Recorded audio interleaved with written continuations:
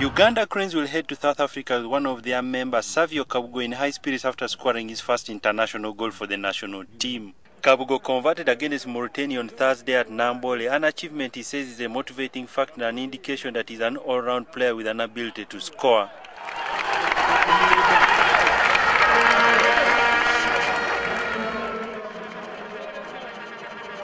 It's the beginning of my goals, but it's not the last one.